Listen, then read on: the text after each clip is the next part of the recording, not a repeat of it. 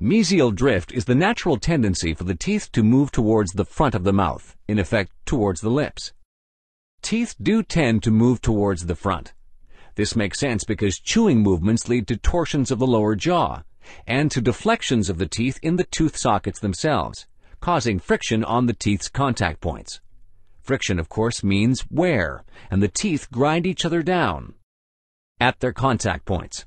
If the teeth didn't naturally want to move towards the front, one would eventually develop gaps between the teeth. However, in places where a tooth is missing, a typical consequence is that the teeth will tilt into the existing gap due to the mesial drift. This changes the bite plane. In effect, it sinks, meaning that the support of the lower jaw no longer takes place on the surfaces of the teeth, but primarily in the jaw joint itself. In most cases, the jaw joint will adapt accordingly, and osseous reorganization processes occur. Sometimes, however, the altered bite situation leads to problems in the area of the jaw joint after a number of years. More on that in the video Bite Plane. Furthermore, dental tipping will continue to damage the periodontal apparatus.